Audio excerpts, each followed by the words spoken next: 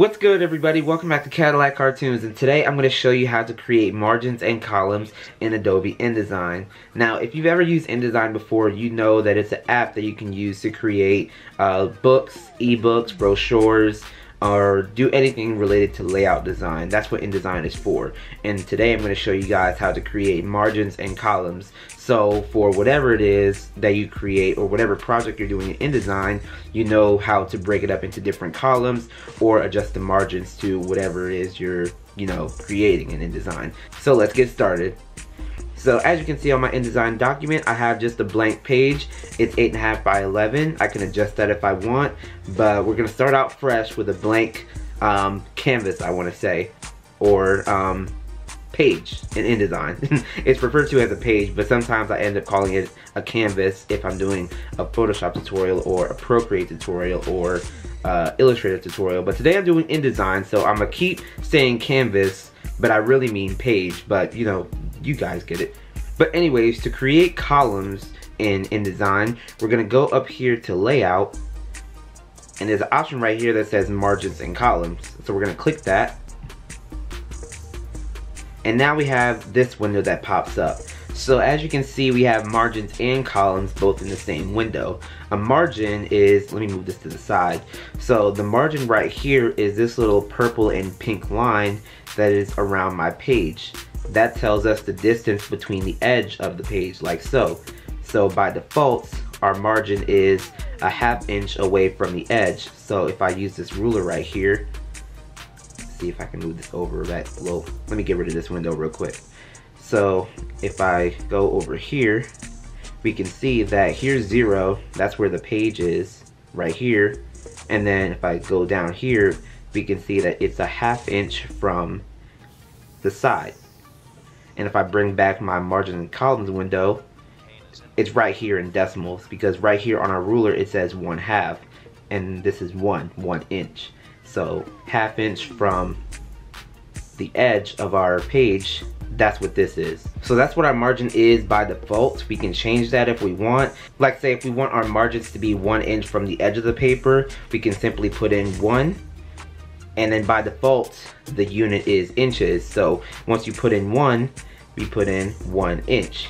But let's say you want one margin, like say the top margin, to be a different distance away from the edge compared to all the others. So I'm gonna hit this little button right here with a chain on it, and that setting tells us that we want all the settings for each margin to be the same.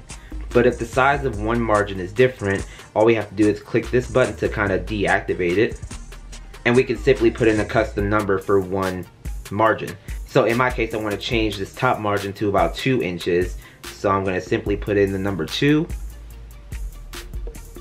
And now that margin adjusts to 2 inches from the edge, and all the other ones stayed the same.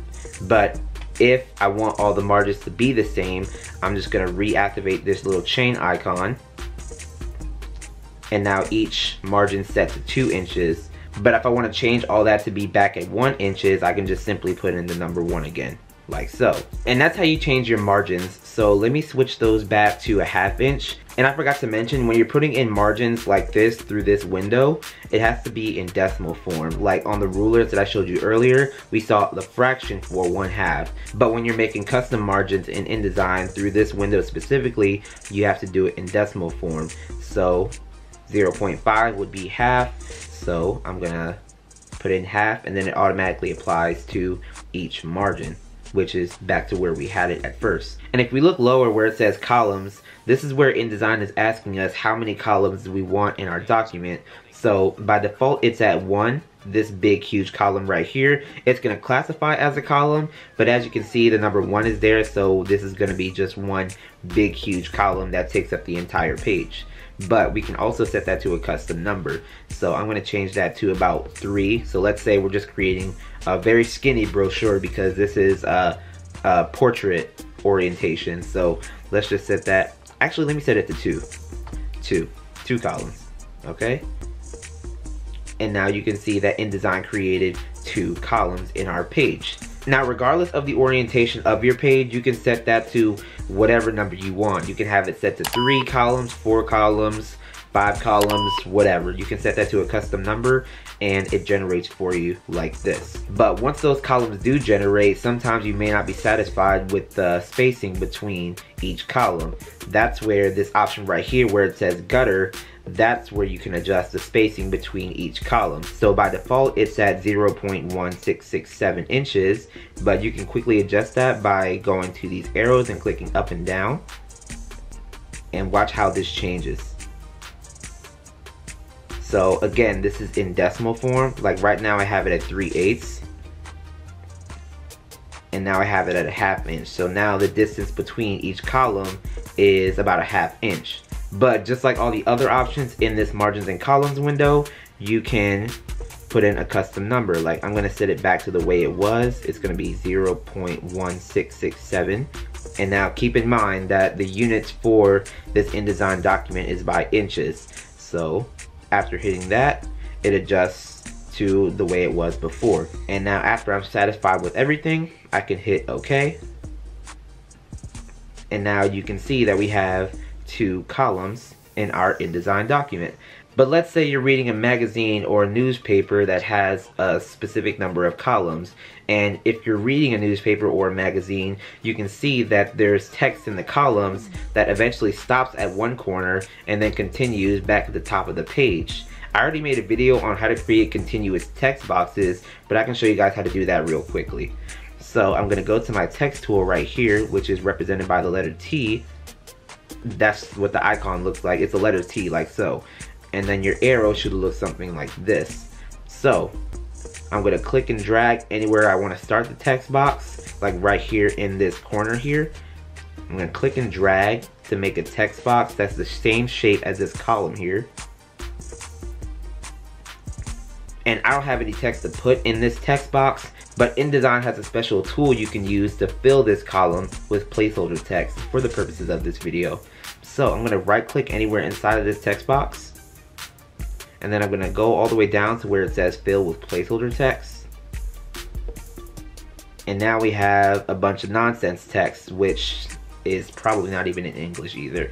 But yeah, you can see that we have placeholder text. That's what InDesign gives you, just random text here and there, kind of like lorem ipsum and then whatever else comes after that.